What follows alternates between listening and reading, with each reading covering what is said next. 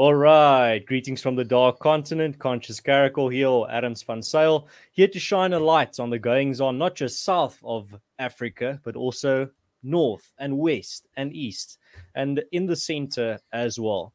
Tonight, joining me is Colonel Chris Wyatt. He has previously been on the channel for specifically this topic earlier this year, but those of you who have good memories will remember that during that episode, my third world internet just completely shut down, and it was impossible for me to carry on with the episode. So I thought, let's do a proper redo on it. So I rescheduled with Chris, and I'm very glad that he could make time. Last time we did give you guys a little bit of background, but I'm just going to start off again. We have probably some new viewers here as well that are not familiar. So Chris Wyatt is the former director of African Studies at the U.S. Army War College, and he also accumulated 36 years of Army service under his belt.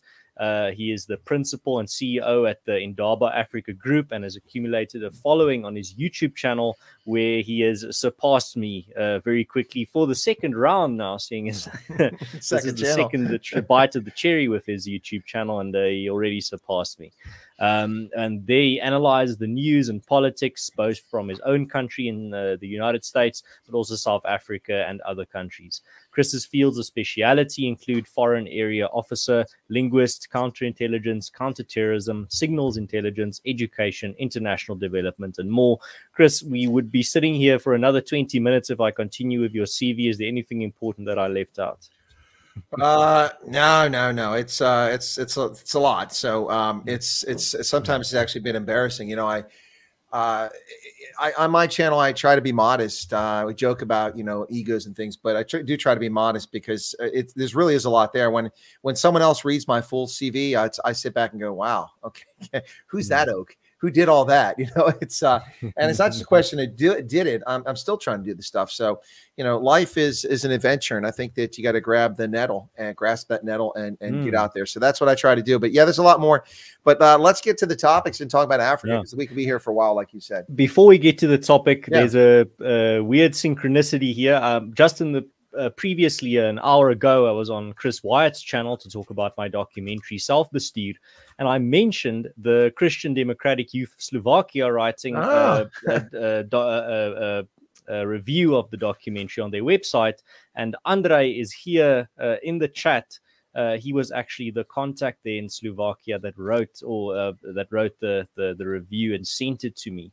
And yeah, it's very nice to see him here in the chats as well. It's a nice little synchronicity there. I was just talking about that review with Chris. Yeah, and he missed all the nice things I said about Slovakia, about the high Tatra Mountains, about the interesting history breaking up with the Czech Republic. I had some nice things to say about it on my channel. Andre, go watch my channel and see what I had to say. Would highly recommend it. All right, but Chris, let's jump into the topic. I think the first question that I wanted to ask you is actually, I think, the most important one, because it sets the table for the entire conversation that we're going to have here, and that's the core question of why should you be paying attention to what, or caring about what's happening on the African continent as a European, an American, an Asian, any Asian country, China, Japan, any of these countries looking at Africa? Why should you care? Well, for those countries, there are some immediate near-term. Oh, hang on. Mirror you there. I got to mirror you there. For those countries, there are some immediate. I'll watch from the review. Okay, well, thank you. Yeah, so there are some immediate near-term issues, but for me, it's a long-term geostrategic, geopolitical view. For me, I look at Africa in 2050. In 2050, Africa will have 2.3 billion inhabitants. It will have, in my own estimation, 900 million consumers. A consumer to me is somebody who, after they meet their basic needs, has some form of disposable income. To me, that is an incredibly large market that one cannot ignore.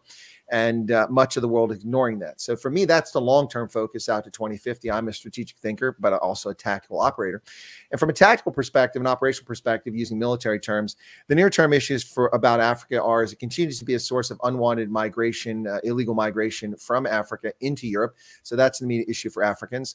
It's also a major source of hydrocarbons and of materials that the world needs to fuel its industrialization and its fourth wave of industrialization in the information age.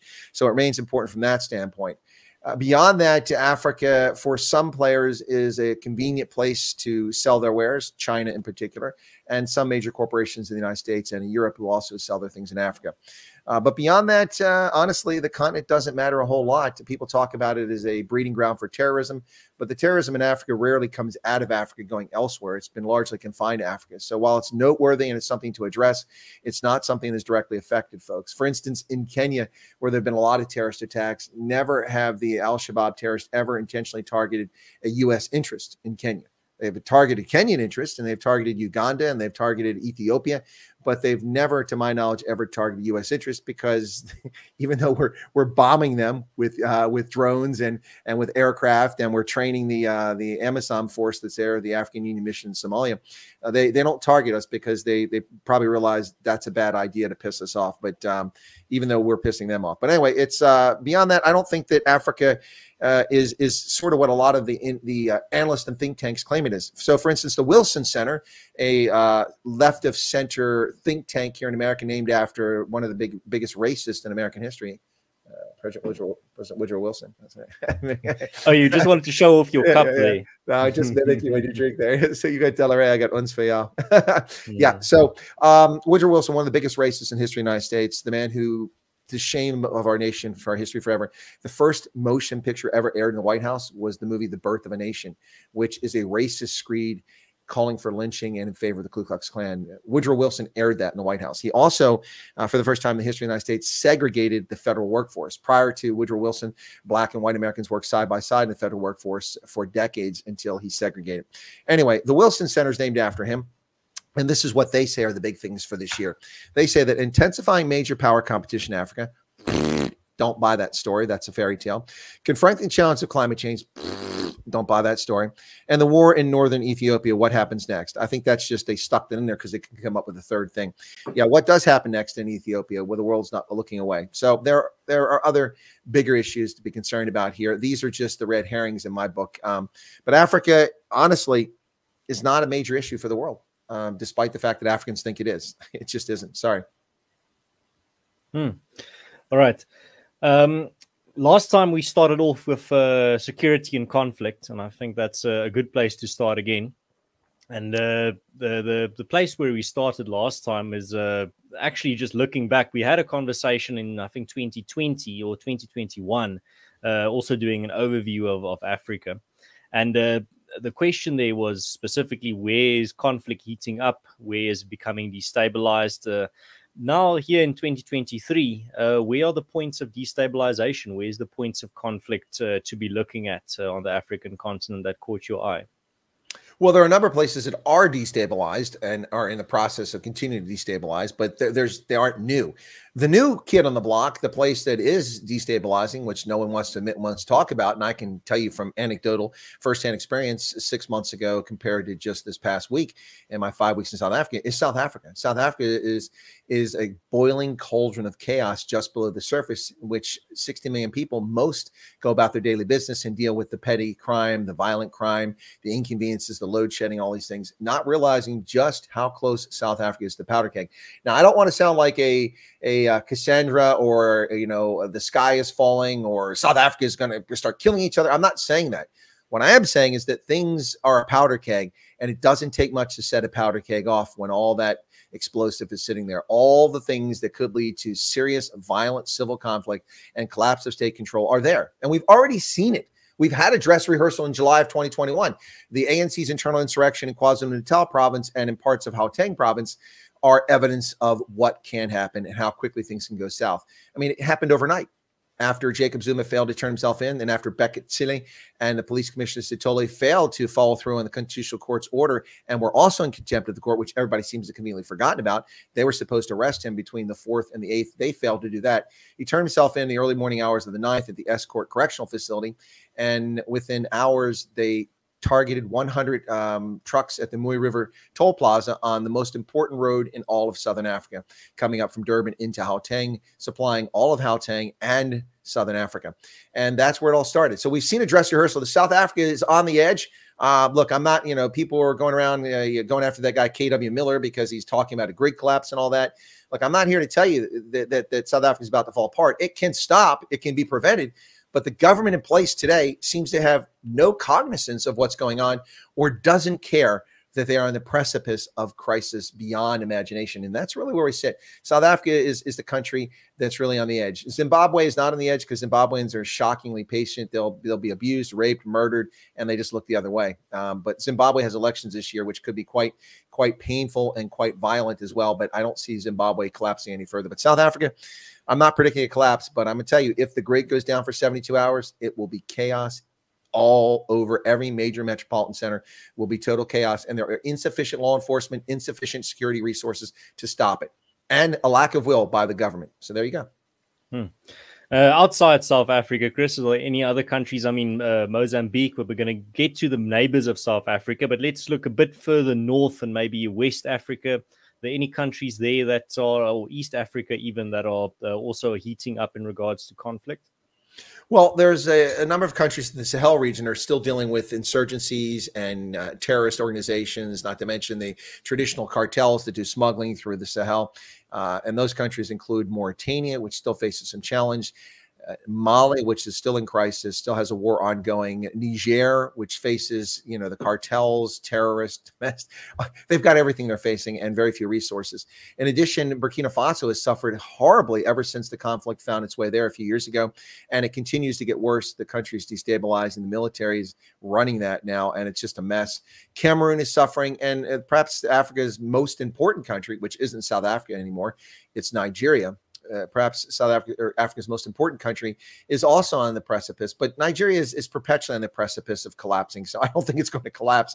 But Nigeria, banditry, kidnappings, looting, oil bunkering, corruption, insurgencies, you name it, they've got it all. Nigeria is a total security disaster. The last place I'd want to live in this world, other than New Zealand under Jacinda Ardern, is Nigeria.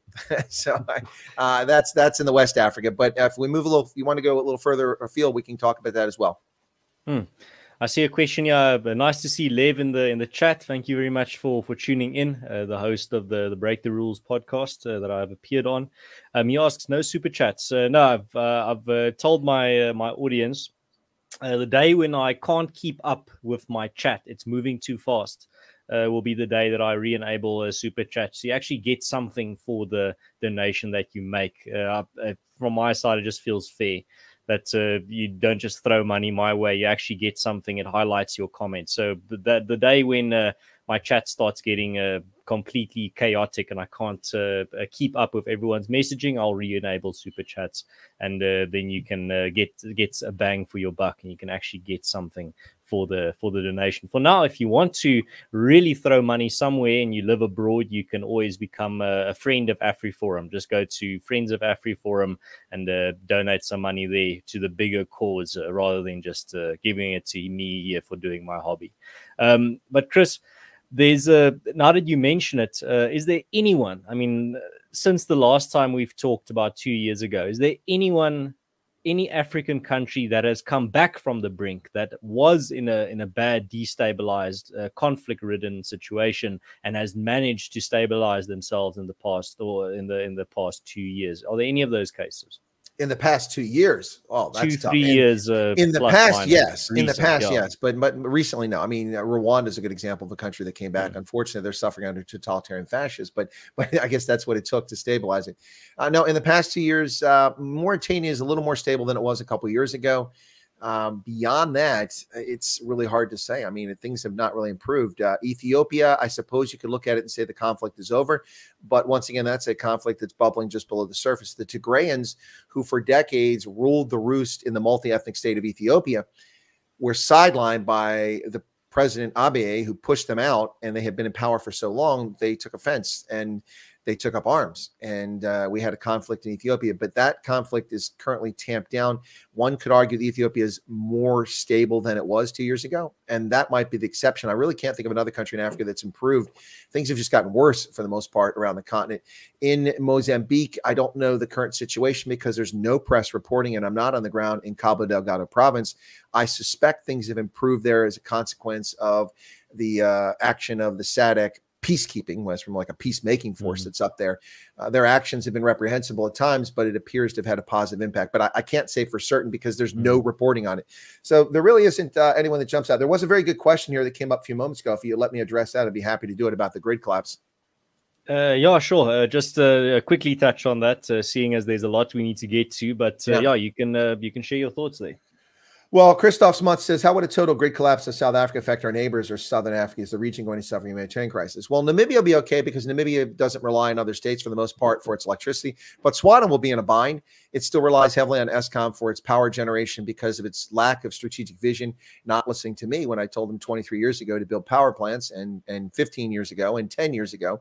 They just were stubborn, finally put a tender out for a lousy Chinese company that built 3 generators. Only one works and only at a reduced capacity. So they are still dependent on Eskom. Botswana will suffer horribly if the grid collapses in South Africa and will cause problems in Botswana. Zimbabwe will also suffer, but they get a lot of power from Cahora Bassa. So plus they have a long history of not paying the bills, and Zimbabweans are accustomed to having no electricity. So it's not going to destroy Zimbabwe. Most Mozambicans have no access to electricity to begin with, so it's not really going to affect them at all. It will affect Eswatini to some degree, and it will probably will not affect Lesotho because they've got some power generation. But Botswana will probably be the country in Southern Africa that's most heavily affected by any sort of grid collapse in South Africa. So I think that answers that question. And I think we should let's stay on the topic of South Africa's neighboring countries.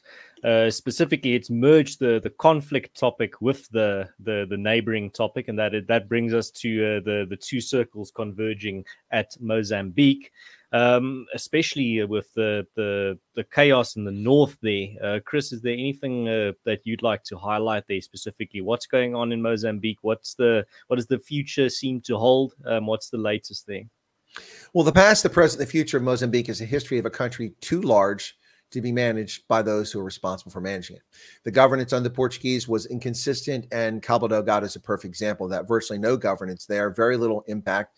The one time that the Portuguese had a major presence there was in the First World War, and Paul Leto from Voorback came across the river and wiped out the Portuguese forces there, and then took all the ammunition and weapons and refitted his ragtag guerrilla army.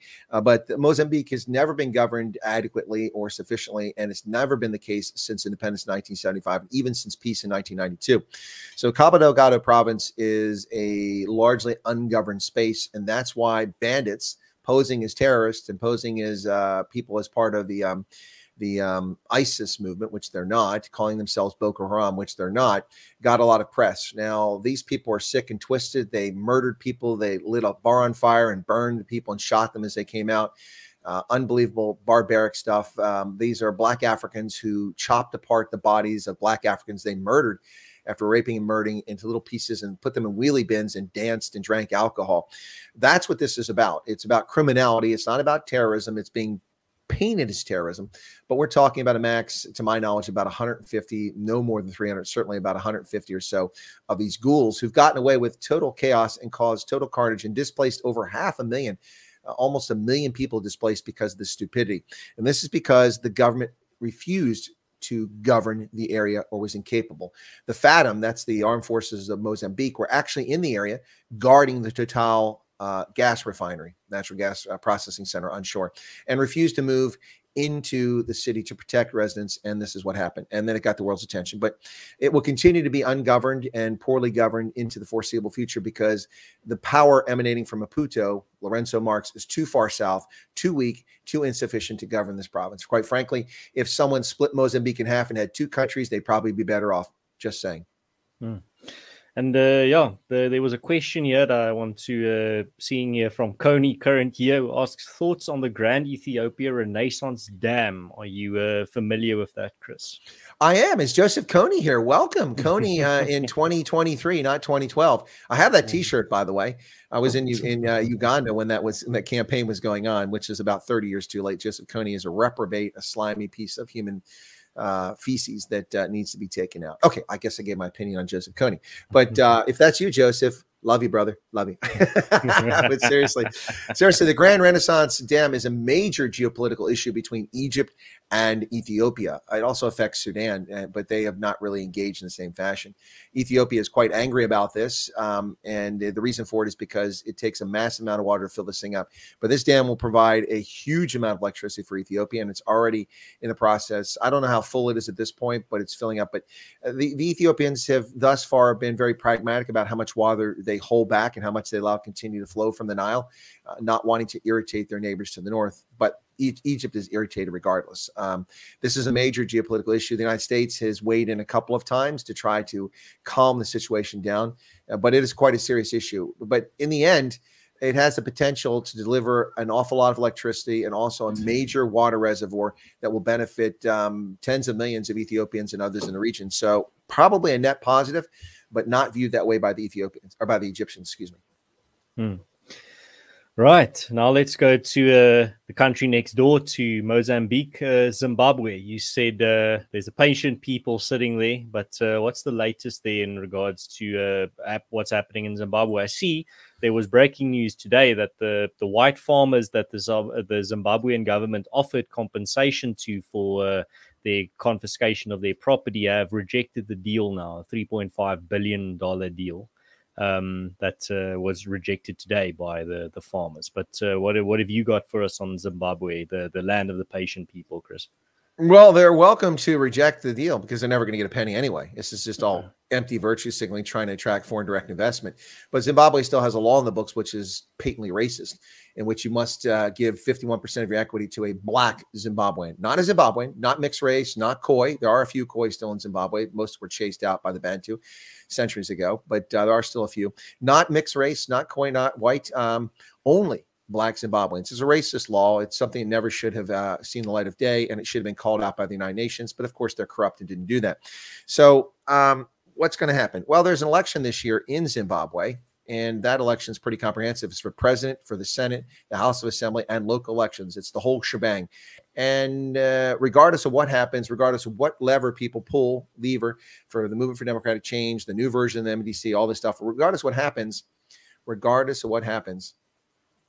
ZANU-PF will refuse to leave office. The crocodile Emerson Mnangagwa, who's nearly an octogenarian now, if he's not an octogenarian already, will remain in office until he dies. He won't go away. And ZANU-PF will continue to steal and persecute the opposition. That's what's going to happen in Zimbabwe.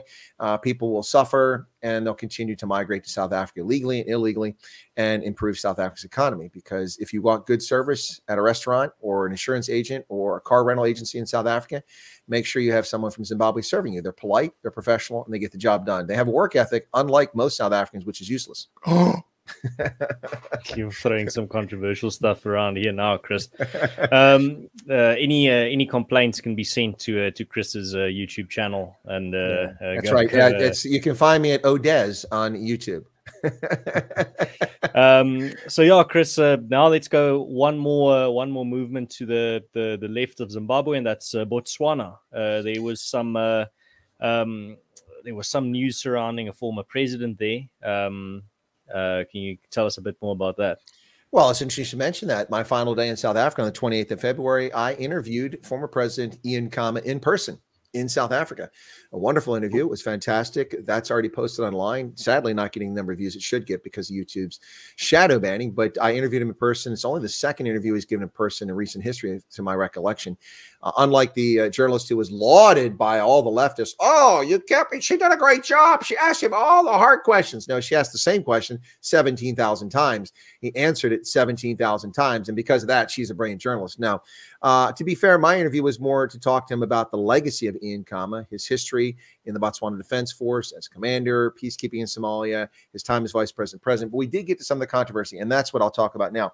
His handpicked successor is Mokwetsi Eric Masisi. At the risk of never going to Botswana again, I will not share my entire personal view of President Masisi. They might block me from going to the country. But there's been a lot of controversy. There are charges against Ian Khama for him purportedly possessing unregistered firearms at his residence while he was president. Now, never mind the fact that I suspect he has qualified immunity for that charge while serving as president. I don't know that to be legally correct, but I believe it's true. But regardless of that, unregistered firearms, at worst, it's a fine and a misdemeanor. Yet they're turning into a controversy to keep him out of the country because his influence is immense in Botswana, and he could very well get the Botswana Defense Party out of power for the first time in history since it became a country in 1966. The BDP is wildly unpopular because of Masisi's corruption, his government's corruption, because of services. Listen, I lived in Botswana and I never saw a pothole my entire life there, with the exception of the road that's traveled by trucks up near Kasane, which was heavily damaged, but it was under repair, so it wasn't like it was ignored. But never in Botswana did I come across potholes in my life. I've been going to Botswana for 30 years. I lived there. And I was in Pakalani, one of the ritzy, wealthy suburb north of Gaborone. And there are tank tracks there that rival South Africa's potholes. I was tempted to climb into the pothole and do pothole FM from Pakalani. That's how bad it was. It is shocking, the decline in the infrastructure, and the excuse everywhere is, well, the pandemic. Well, what happened during the pandemic is South Africa had draconian lockdown, but Botswana's was far more draconian and limited people for months on end to only travel in certain sectors. An entire failed approach to this, suppression of liberty, the suppression of the press is taking place.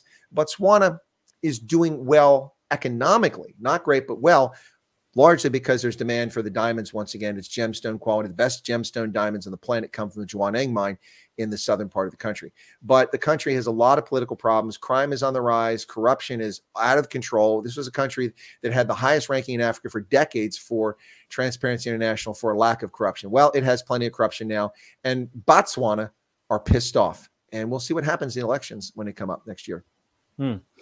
Lastly, Chris, the final country that I wanted to talk about on our border is Namibia. What's Namibia looking like in 2023? Well, Namibia has a number of challenges. The country cannot feed itself. It's largely a desert and semi-desert country. It has challenges feeding itself. So that's an issue, but they have the resource to import food that they need. They do have some issues politically with the government that has a lot of corruption and a population that's largely impoverished. And after 30 years of SWAPO, the Southwest Africa People's Organization, running the country, almost half the country still is in abject poverty. Now, there have been a lot of challenges to them in recent elections and municipal elections. The SWAPO party lost control of every major city. That's a stretch. There aren't many major cities. Even Windhoek is not a major city, but every significant population center. Windhoek is like just a large South African town. Yeah, Windhoek is like Uppington, you know, that's what it is, like Uppington with mountains. That's what it is. But yeah, so we'll call it every significant population center. That's what we'll say. They've lost control of all of them. They don't have a mayoralship of any of those or council control of any of those throughout the country. And it's a consequence of their failures. And the population, unlike South Africa, is waking up and voting for other parties. So we'll see what happens, but Namibia will remain stable. It does have a lot of things that people want, and it has taken a more pragmatic approach recently to the pandemic. So they are on the right track, I think. Before we get to the next section, Chris, there's another question here from Joseph Coney, who asks thoughts on the Nigerian election. I mean, that's some recent stuff. Yeah, that just happened on the 25th of February when I was in Durban to watch the Sharks choke away a game to Ulster. Very disappointing. And unfortunately for me, Dwayne Vermeulen appeared to be injured at the end of that game. But on to the Nigeria situation. This is a major election, and there's already whining, bellyaching, complaining that it was an unfair, corrupt election. Whether that's the case or not, I can't attest to that. But what I can say is that no matter who won the election, someone was going to complain that it was going to be stolen. Someone was going to complain of irregularities. It's a country of 208 million people, 93 million people registered to vote. There are going to be irregularities. It's just, it's a given. You know, when the people in America say there's no such thing as election fraud, they're liars. There's always fraud in every election around the world. Any opportunity, people tend to cheat when they have the chance. Whether it's pervasive and widespread is the other issue. In Nigeria, the current sitting president, Buhari, who is a War College graduate, by the way, U.S. Army War College graduate, President Buhari's government in many respects is in abject failure. Security in Nigeria is demonstrably worse today than when he became president, although other things have improved like economics and self-sufficiency, self-estia, but not the government. I mean, the country itself, not the individuals. But security is just disastrous. His handpicked successor is the one who won it. Is it the All Progressives Party or Congress or something like that, APC? So the ruling party today will continue to be the ruling party with the next president. Nigeria will continue to stumble from one crisis to another. It's just the nature of that confederation. or federation, however you want to look at that. Nigeria is really just Africa's big boy who can't grow up. And that's my description of Nigeria. All right, and now that brings us to the next one, or next section that I think is incredibly important and always relevant, and that's all the different role players from the outside playing chess on the very unique chessboard called Africa. Chris, I've got a few here from last time, and I think we can start off with the usual suspects first that enters people's minds. Firstly, I think the first nation that comes to mind definitely is China when it comes to an outside player on the African continent. What's been happening in recent years in regards to their influence? Well, the era of Chinese big state-backed loans and mega projects, which began about 20 years ago, courtesy of their entry into the World Trade Organization, sponsored, ironically, by Bill Clinton in the United States, sponsored China's entry. And of course, from the moment they entered the World Trade Organization, they've broken every rule. They've committed every kind of fraud, put trade barriers up. They've done copyright theft. They've done intellectual property theft. They've put spies everywhere. They've basically broken every rule and taken advantage of being in the World Trade Organization by getting access to the world's markets. But the era of big Chinese intervention is, a lot of analysts are saying it's over. I'm not saying it's over. I'm saying it is on pause. And it's actually declined. The amount of money that the Chinese government and Chinese corporations have poured in Africa has dropped demonstrably since the pandemic began. And it's not showing any signs of increasing in the near future. The Chinese have enough problems at home. It's another country that can't feed itself. You know, people talk about China, a threat to the world, and, you know, a war between Taiwan and China and the U.S. All we have to do is put the 7th Fleet in the Straits of Malacca, and China will starve to death within a few weeks. They can't feed themselves without the 8 million barrels of oil per day coming through there to China. Their economy would dry up overnight. They have no alternatives to it. You can't switch over to coal and provide all the resources. So China has been dropping its influence in Africa to some degree because it has bigger problems at home. Now, I think China will come back when the opportunity is there and there's less problem at home. But the era of big Chinese projects have really declined. The Chinese have become much more stringent with terms on their loans. All these soft loans where people didn't have to pay them back, like they gave Angola $3 billion or something like that a few years back for oil, and it was no big deal. Now they're acting like Western lenders in many respects. They want collateral, they want payback, they want to make sure they get resources. So the thing about China is that Africa is a useful location for it in so many ways. It's a great place to get resources. It's a great place to offshore your human capital that you can employ in China, of which there are hundreds of thousands of Chinese educated professionals who've been educated in China and around the world who have no work. So what do they do with them? They let them go, or they ship them to places like Africa and North America and Europe, but especially in Africa, so they can find work and have an impact. So the era of big Chinese influence is waning, but it's not over. And no one's stepping into the void. So Africans are looking for foreign direct investment, looking for engagement. It's not coming from India. It's not coming from Brazil. It's not coming from Russia, despite the claims. And the level from North America and Europe is consistent, not increasing. So that's kind of what's going on with China in the near future. And Lev asked about the Putin's influence on the African continent. And now that you've mentioned Russia, let's get that one going as well. Is Russia playing a major role, or increasing or decreasing role on the African continent? That's a couple of questions. Is it playing an increasing or decreasing role? I'd say basically, what's the nature of Russia's role in the African? It's a modestly increasing role, and it's not a role that's going to have any significant impact. First off, let's just be honest. Is Lev in Russia, by the way? No, Lev is an American. Okay, all right. Well, let's just be honest about Russia. Russia is a rounding error. Other than nuclear weapons, it has no strategic role in the world whatsoever, other than limiting Chinese colonization of East Asia, because the Chinese are colonizing Russia in the East. The Russians are fearful of that for good reason. But Russia doesn't matter on the world stage, other than the fact it has nuclear weapons. That's the truth. People need to start waking up to that reality. It's a dying society where life expectancy has declined markedly since the end of the Soviet Union. Alcoholism is rampant. Poor diets are terrible. Oligarchs run the country. It is a sad place to be in so many respects. A beautiful country, wonderful people, but the way it's governed is poorly governed, and it's ineffectual on the world stage. Yes, it has a veto power in the UN, but many more people are looking at the UN going, who cares? What body are they?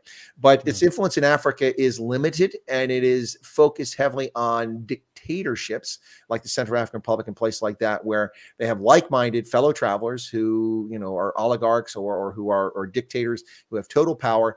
and something Putin enjoys, and he can negotiate with someone like that, or the Wagner Group can get involved, and that's the extent of it. It's the Russians don't need Africa's raw materials. They've got plenty of raw materials for the most part. They got more titanium in Russia than they need from South Africa.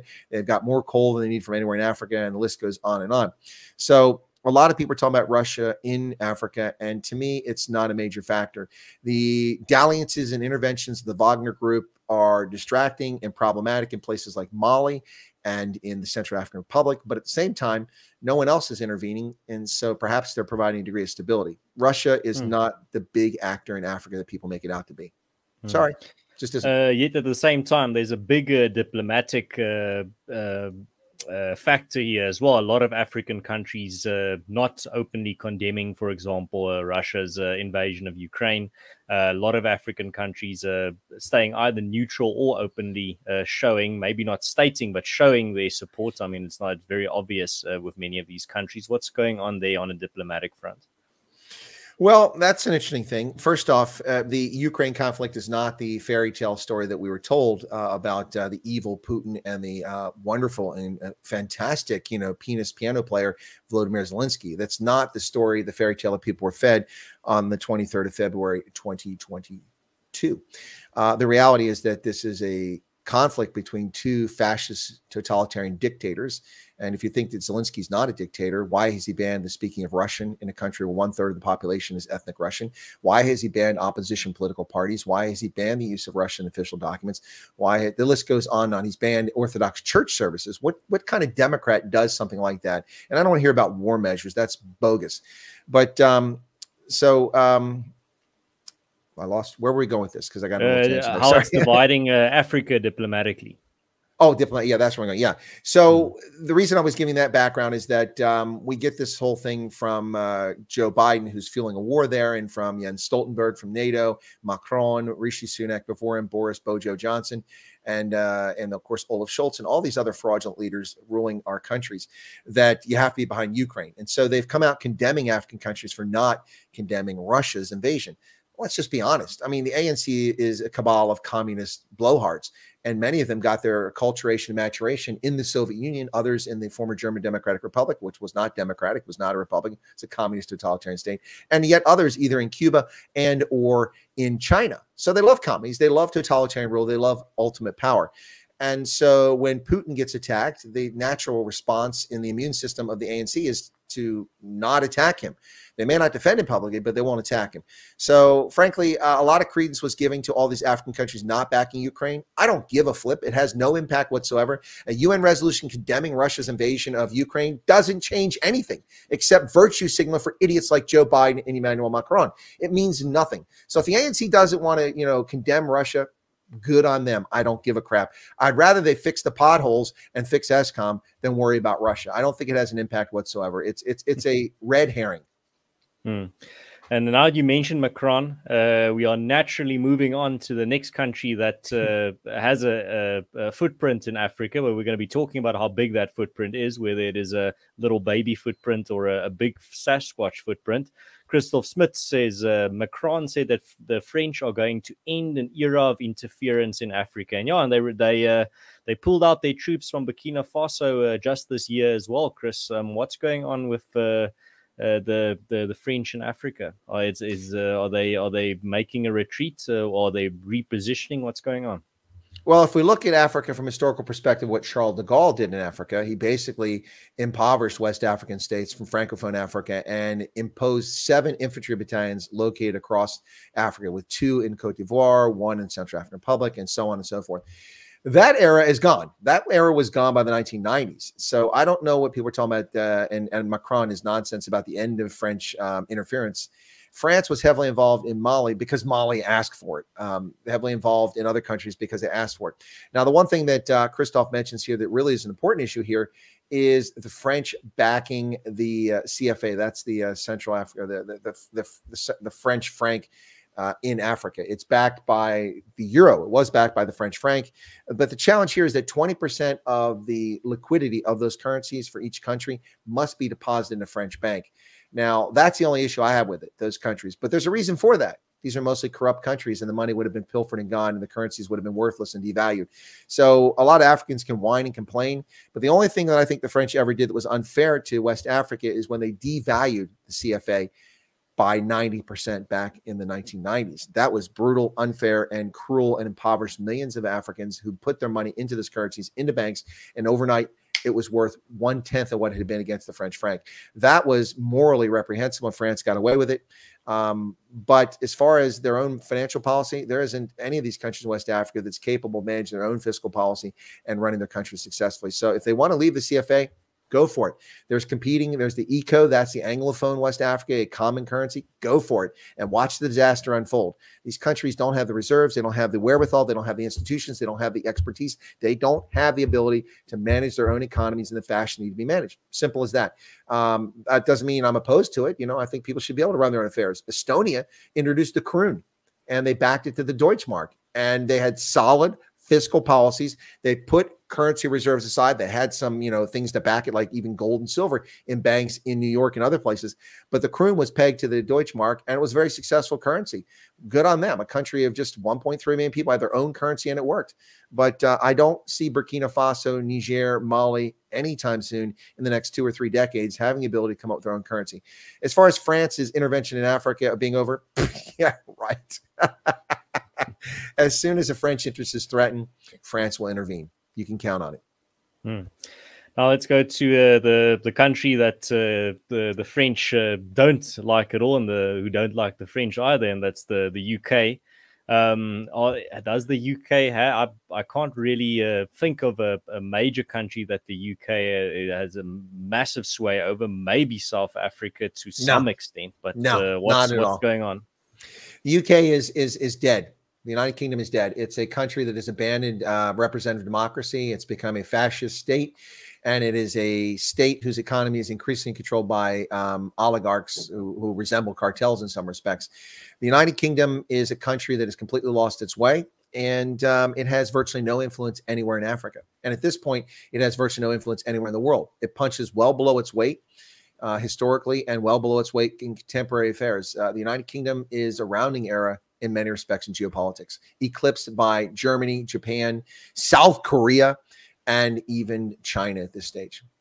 They have no influence in Africa. None. Right. And then lastly, or second to last time you mentioned Turkey. I remember that was kind of the wild card country that you mentioned a few years ago when we had this chat about a country that's upping its influence in Africa. What's happened in recent years? Well, good news for Turkish Airlines, which is a big part of that influence in Africa. They doubled their profit to $2.7 billion US this past year. And they did it in no small measure because of the routes in Africa. They are really uniting and linking Africans. I can't tell you how frustrating it was to live and work and travel across Africa 20 years ago. In order to get from Abidjan to Accra, neighboring states, Cote d'Ivoire and Ghana, by air, at that time, I had to fly to Switzerland and then fly back to Ghana. It's just ridiculous. But now you have links that go direct between these places, and in no small measure because of a handful of airlines which have been linking Africa. Those include, of course, Brussels Airlines, and then also Turkish Airlines. But Turkey's influence in Africa continues to grow. It is a major player in Ethiopia. It is a major player now in some of the Sahelian countries, and it's also a big player in Somalia, where it's interfered in the political and the military situation there. Building hospitals and roads and things like that. So Turkey continues to have influence, which is ironic because the country is run by a fascist totalitarian dictator, and it was once a representative republic, an agnostic one that wasn't influenced by Islam. But now the state is influenced by Islam, and that is not a good outcome for Turkey. So hopefully that will change. But as long as Erdogan is there, drawing breath, Turkey will be a threat to somebody, certainly to its neighbors. But in Africa, I would argue it's largely a force for good. Other than its Somalia interactions, every place where Turkey has gone with trade representatives and increased trade, it's all been focused on economics and much less on politics, which is good for Africans and good for Turkey, which has a lot of products, a lot of agricultural goods, a lot of industrial goods to sell in Africa, and makes some world-class helicopters too. Excellent. Well, then lastly, your country of probably most expertise, the United States. What's going on? Is the United States becoming the best friend of Africa again? Or, I mean, there seems to be a little bit of a a push from the Biden administration to scramble to recreate ties between countries. I mean, Cyril Ramaphosa is getting all the beautiful words from across the ocean. What's going on? Is the United States experiencing a golden era of diplomacy with Africa under Biden? No. No, not even remotely. The United States has not had a golden era of relations with Africa since the 1960s, when we recognized African countries. I would say that in the decade, the first decade of this millennium, the United States grew much closer to Africa in many respects, with the PEPFAR program, with the Millennium Challenge Corporation founded by George Bush, with a number of other ventures, and even a few things that I hate to admit this, that Barack Obama did actually paid off, but not as much as what Bush did. But since Obama's left office, Africa has reverted back to the place that really doesn't matter to American politics, despite what they say. The biggest part of Africa we see in American politics is Nancy Pelosi virtue signaling, incorrectly wearing kente cloth to pretend that she cares and knows about Africa. But she's not doing about Africa. She's doing about African Americans. Kente cloth means nothing to African Americans. It's a Ghanaian thing, and it's part of anyway. So yeah, no, there is no golden age. There is no increased activity. What there is a lot of empty promises. The United States, European Union have promised to give South Africa $9.7 billion for a just energy transition. So South Africans can't burn coal to keep the lights on and stay warm and industrialize, because it's going to pollute the world. Germany is just gobbling up all that excess coal. Well, that coal is being shipped through Richards Bay onto ships that burn kerosene, the most heavily polluting of fossil fuels, all the way to Europe. And tell me how that saves carbon, to be delivered to German coal-fired power stations, which are replacing the nuclear power stations, which were clean burning, and burning coal up there. And on top of that, the Germans are also digging up lignite, brown coal, which is hideous and is even more polluting than bituminous coal or anthracite, which is the cleanest of the coals. But it's all just comical nonsense. It's all fodder for the sheep who don't know any better, the people that are poorly informed about what's going on in the world. Oh, it's green. It's green. No, it's not green. It's BS. And BS is brown. It's brown. And let me tell you about BS. It's brown. Here, it's all a hashtag sack of cock. There you go. There you go. All right, Chris. Last time I asked you this question, and then you came up with the answer of Turkey. But is there any other country that I've not mentioned that's actually a significant player or growing player on the African continent that we haven't talked about? Maybe a little bit of a plot twist type of figure. Sure. People frequently mention India and Brazil, neither of which, to my view, have really stepped up to the plate. India, I think, has the most potential to be a major player in Africa. There's a huge Indian ethnic presence in Africa. South Africa, with over 1 million people of Indian origin or Indian Pakistani origin. And then you've got also a huge Indian population in Kenya. There was previously a large one in Uganda. It's come back now. It was chased out by Idi Amin, but it's come back to some degree, but not like it once was. And you find Indians in other places like Botswana. So there's a natural tie there between these two places. Also, India has a lot of industry.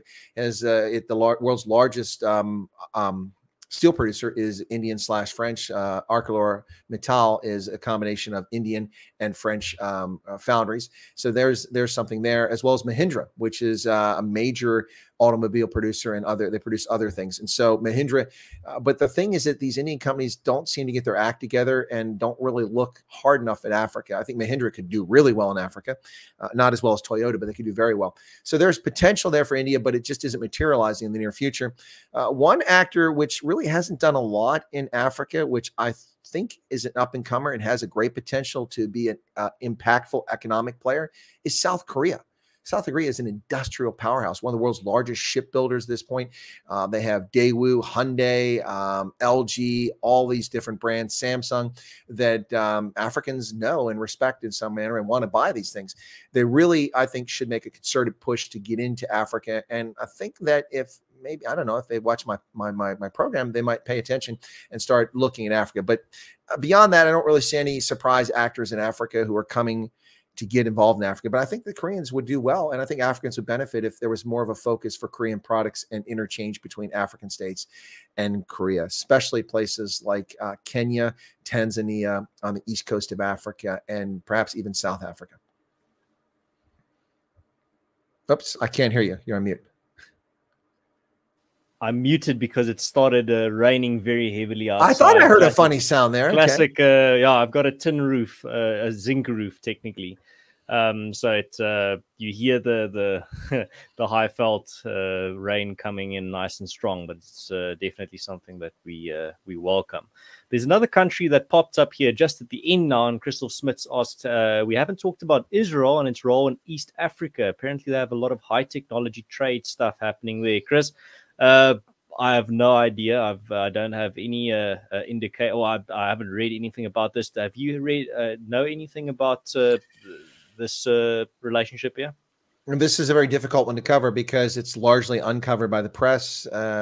Press in Africa is largely hostile to Israel, for all the wrong reasons, mostly because they're bigots, racists, and anti-Semites. But there has been some reporting, particularly Tanzania. In Tanzania, Israeli firms have been doing a lot of business of late that I'm aware of. Possibly Kenya and Rwanda as well, and Uganda. But Tanzania has been the big focus. Look, the Israelis are amazing. They're world class. I mean, you look back, things like Skype, not Skype, excuse me, not Skype, but what's the Hotmail? Excuse me, that's what I meant to say. Hotmail. Hotmail was an Israeli invention. You know, the early web-based stuff bought by Microsoft and ruined, just like so many other things. But but the Israelis have great. They were the world leaders in drones, unmanned aerial vehicles. They have incredible technology, incredible software engineers, some really well-run companies. It's an amazing country. I've been there. I lived there briefly. And they are actively involved. Their GDP is larger than any of their neighbors by a wide measure, even though the population is very small. And they have the heft. Where haven't you lived, Chris? Sorry. I haven't lived in Asia. I reference a country, or just a region or a little province like South Tyrol. And I'm like, oh, I've lived there. I've lived there for a portion of my life. That's a chapter in my book. Well, we were talking about Estonia and the Kroon earlier. I haven't lived there, but I've been there. But yeah, no, I lived in Israel briefly for a number of months on an operation a few years back with the military. No, it's not covered by the press. It's something that you would best see if you're in business and you're running around making the circles, because you'll go to meetings somewhere and suddenly, instead of seeing a lot of Chinese, you'll see a bunch of Israelis. Like, what are they doing here? But it's not the only place they're involved, but it's the most obvious place where I've seen them involved of late. And again, it's difficult to report. I have to follow Israeli press to get any reporting on Africa, about Israel and Africa, because the only reporting about Israel done in Africa is done by mostly South African papers or stringers for international ones who spread lies and distortions about the country of Israel. So, yep. Well, that wraps up the role players on the African continent. Chris, there's about plus minus 10 minutes left before we say goodbye. So the last thing that I wanted to know from you before we start slowly winding down, it's not going to be a quick cutoff like the last time when technical problems destroyed the end of the stream, but we'll make sure we end it properly this time. You've painted a bleak picture in a lot of regards to Africa, but are there even one country that stands out that you think, if this was a horse, I'd bet at least $1 on it? Is there any country standing out that's showing signs of good governance, showing signs of going in the right direction? Absolutely. Mauritius, Cabo Verde, the Cape Verde. Also, I would say that Ghana is doing pretty well. They've got some real challenges, but they're doing pretty well with governance anyway, and their economy is doing okay. Beyond that, I would say that there are a lot of potential cases. Namibia, with a slight turn in governance, could really be a rising star. And but yeah, it's not always the great things. But I have a few big bullet points I'd like to get out before we wrap up about key issues. Okay, geopolitical. So first off, a big issue for Africa in 2023 is food insecurity. That remains an issue throughout the continent. We're likely to see that in the Horn of Africa, and it's not simply because of Russia and Ukraine conflict. That's what's being pushed. So for instance, last year they were lying, saying that Sudan had no wheat because they get all their wheat from Ukraine. Well, that's a lie. The state forces people to sell the wheat they produce in Sudan to the state. The state had no resources, no interest in buying it. So tons and tons and tons of wheat that could have been eaten by Sudanese, rotted last year, was eaten by vermin, by rats and EFF, who were up there apparently visiting. So sorry, I couldn't resist that one. No, but that food insecurity will remain issue this year. Low growth across the continent. South Africa's growth, which was pegged at 2.3%, is not going to be that. It's going to be 0.3% according to the central bank. And I predict it will actually be a recession because of load shedding. South Africa's economy is going to go below zero this year, is my view. Debt servicing remains a problem across Africa, but it's not the debt servicing to the Chinese and to the Western lenders that everyone claims it is. That's part of it. The bigger issue is domestic debt servicing. For instance, Ghana, most of the debt the government owes is to Ghanaian banks. If they fail to pay the Ghanaian banks, the economy collapses, and that's a real concern. You can reschedule and get debt forgiveness from rich Western countries who are suckers and feel, you know, that they're going to be called racist if they don't give you a break and let you not pay back your loans. But if you don't pay back your own banks in Africa, your country goes under the waves. So debt servicing is another issue. And military coups. I don't predict any military coups, but we've seen a succession of them. Let me just run through the list of them. Since 2020, there have been more successful coups than, as a percentage of coups, than in the history of Africa. We've got them in Burkina Faso twice, Chad, Guinea, Mali twice, the Sudan, and the failed ones in the Central African Republic, Djibouti, Guinea-Bissau, Madagascar, Niger, and possibly the Gambia, and also Sao Tome and Principe. That's a lot of coups and coup attempts for a continent that's supposed to be stable. That said, I don't have all gloom for Africa. There's a lot of opportunity in Africa for those who care and want to be interested. The problem is governance, which is what it's always been. It's not neocolonialism. It's not the Chinese. It's not the Americans. It's not the French. It's Africans in Africa.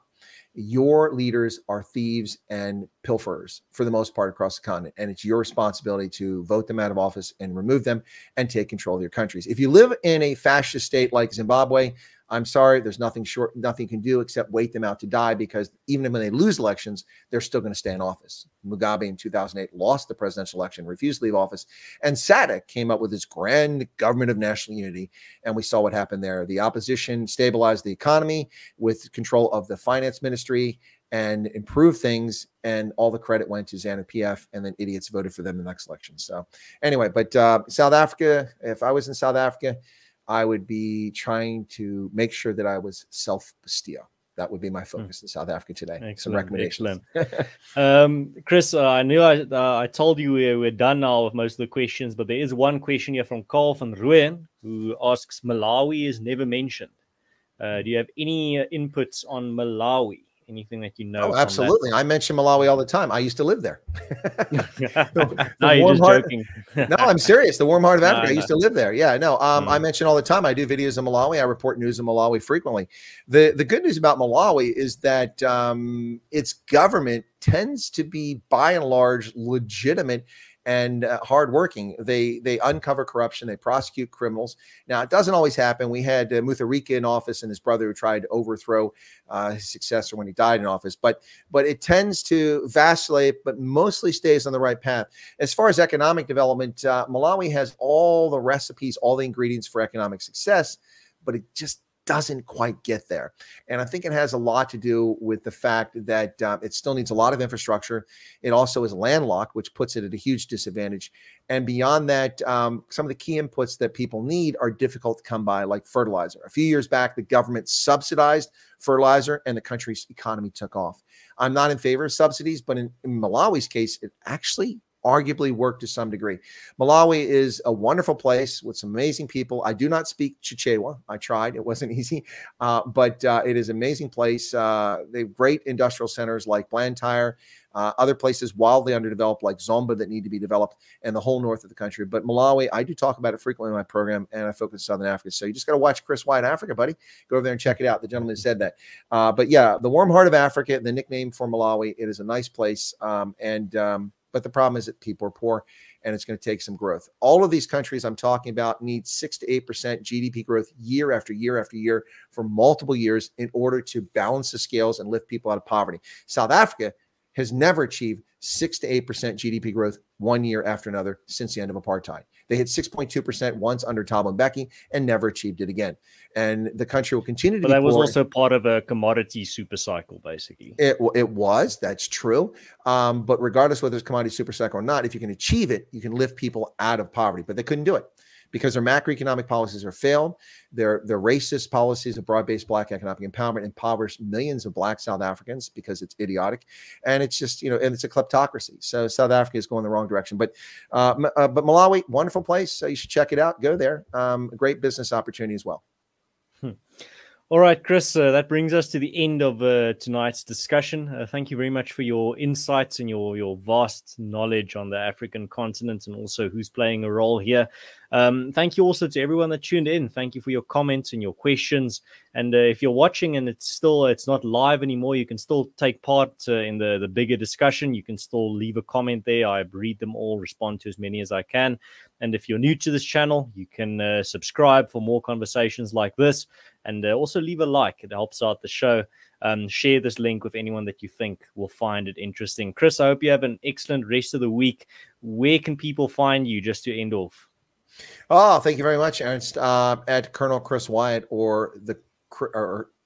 excuse me, at Colonel Chris Wyatt is the handle on YouTube, or you can just go Chris Wyatt Africa and you should be able to find me there. Join us. We are approaching, once again, for the second time on this second channel, 10,000 subscribers. We're very close. We had a big surge yesterday when Cyril's Nothing Burger for reshuffling his cabinet took place. We picked up a lot of subscribers and members. So please come join us over there. Also, you can find me on all the social media. I'm on TikTok now. On TikTok, you need to go to @Africa Matters. And if you find me at Africa Matters, you'll find that on TikTok, I do almost exclusively South Africa and U.S. politics and cultural things there. That's what you find on TikTok. Whereas on my other channel, it's the whole world, but the focus is Africa, but I cover the world, especially the United States. Like this morning, I did a video on the Antifa domestic terrorist assault on the police training center in Atlanta. And I also did a video on Beckett Chile saying that he was on the verge of making arrest in the AKA murder in South Africa. So anyway, yeah, but that's where you can find me. And then on Gitter and Twitter and all those other things. I've been on Twitter for 17 years and I have a whole 438 people follow me. Nobody follows me on Twitter. All right, Chris, I hope you have an excellent rest of the week. Take care, and everyone go check out Chris's channel. There's a link in the description for anyone too lazy to type in that name. And yeah, I hope you guys have an excellent week ahead. Great weekend. Also stay safe, and I'll check you again next week. Cheers, guys. Have a good one, and God bless.